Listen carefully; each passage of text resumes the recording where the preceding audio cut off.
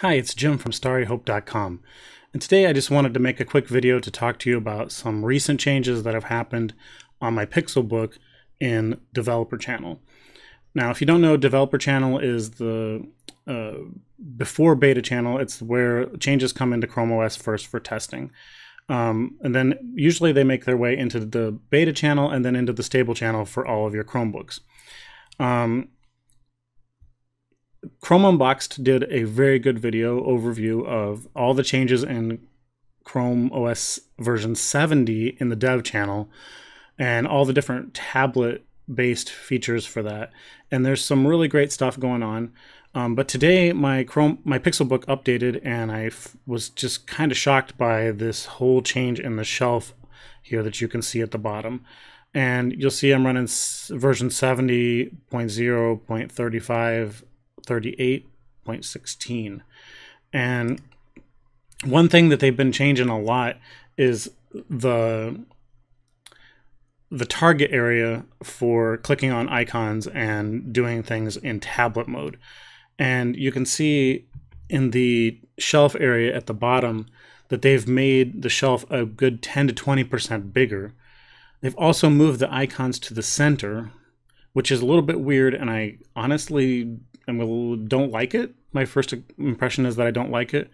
It might be good for tablet mode and it might be good for Mac users, but it just seems a little bit shocking and a little bit weird when you're opening up your Chromebook and suddenly everything's in the center and the bottom shelf is so much bigger. And one thing that bothers me about them doing this is that it looks like they've actually fixed this a little bit, but they've been making the touch targets for all of these things in Chrome so much bigger, to the point where this area up here is taking up a lot more space than it used to, especially on a desktop. You don't really need huge target areas for your bookmarks and for your tab stuff and for your close and minimize and all that. I'm kind of wishing that they would go back to having it smaller when you're in desktop mode, and then when you go into tablet mode to make it bigger. Although this is a lot better than it was a few weeks ago. But taking up extra space here, a good 20% more space with the shelf on the bottom, just seems like a huge waste of real estate to me. So I'm kind of hoping that that doesn't make it into the final version of Chrome OS.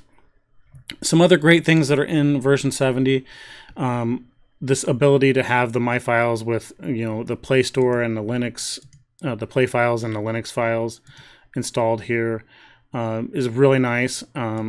It's still a little bit confusing that you only have one local folder called Downloads. To add to the confusion, they made it so that you have these magic folders now. So I have some MP3s. I have an MP3 and a couple JPEGs here, and if you see up at the top, now those JPEGs show up in my images folder, and this is kind of like a magic folder where it just shows all the images that are in your downloads folder.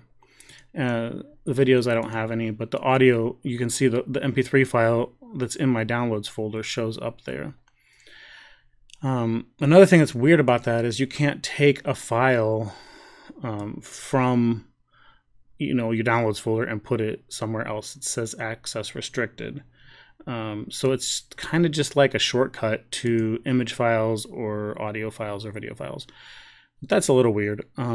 Google Drive's been added to the bottom, moved down to the bottom, which is an interesting move on Google's part. And they have added the ability to add in Samba shares, so Windows file shares from scratch. So like you don't have to install an extra extension or anything to do that. And apparently we're supposed to be having the ability to in a future version to actually explore the network right from over here. So that'll be interesting. One of the other features that Chrome Unboxed talked about, and I'll link their video in the bottom, is this set wallpaper application is much better.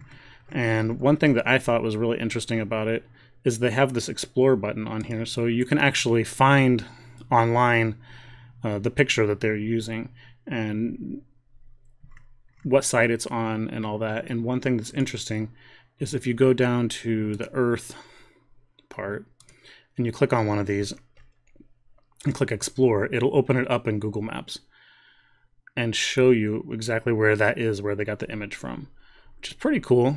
You know, it's just some island out in the middle of nowhere, seems like. So that helps you find the different cool textures that they're finding from the Earth section in your Google Maps, which I think is pretty cool. Let's change that wallpaper. There's something nice. The other big changes are mostly in the app drawer here, or the app launcher. So you have your recent applications down here now. This looks a little bit different than what we've been used to, but for the most part it's pretty simple to use. The tablet mode experience is really quite nice now, and also like the multi-window experience. I can't really show you the tablet mode right now. Check out the Chrome Unboxed video for that. But like the having multiple apps up on your window, on your screen at the same time, has always been a feature. In tablet mode, it looks even better. And one thing that's exciting to me is now you can launch an Android app, for example, bring that up over on half your screen, and also like a Linux app like Firefox, and have that up on your other side of the screen. This is really becoming quite a versatile desktop. You know, I can run my Linux apps, I can run Google Earth right there beside it, and there's pretty much not much besides the full version of Microsoft Office that you can't run well on a Chromebook at this point. So I can open up Inkscape and I can put it acts just like any other window on there. So there's some exciting stuff coming to Chrome OS version 70 sometime in October. Really excited to see what Google is going to talk about at their event, what their new Pixelbook is going to look like. Awesome new features with Linux apps and Android apps and tablet mode coming to Chrome OS to make it a really compelling desktop. I just hope that they continue to make it a desktop operating system and not just a tablet operating system, and consider the needs of those people who are just using it as a desktop. Let me know what you think about these new features in the comments below, and anything that I missed or that you want me to take a look at for a future video, leave those in the comments. Like this video if you liked it. Subscribe, please, if you want to see more videos about Chromebooks and Linux. And check out the Chrome Unboxed video that I'm linking in the description. It's definitely worth checking out if you're into Chrome OS. Thanks, and have a great day.